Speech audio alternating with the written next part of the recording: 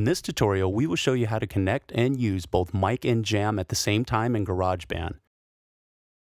To follow this tutorial, you will need to be running OS 10.6.8 or higher and the latest version of GarageBand 11.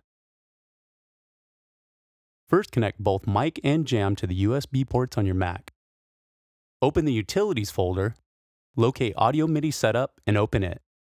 You will see both jam and mic listed. Click on the Add button to add a new aggregate device. Now click on mic and then jam. You will now see that mic is listed first, making it input 1, and jam is listed second, making it input 2. Close Audio MIDI Setup and launch GarageBand. We open GarageBand with a guitar track, which will be used with jam. Click on the plus button at the bottom of the screen to create a new track. Choose Real Instrument. Click on GarageBand, Preferences, and then Audio MIDI. For audio input, choose Aggregate Device. Make sure audio output is set to built-in output. To record more than one track at a time in GarageBand, click on Track, Enable Multi-Track Recording.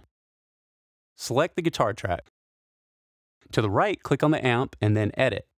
You will see that the input source is set to Mono 1. Since device 1 in our aggregate device is mic, we want to set it to Mono 2, which is jam. Set monitor to on.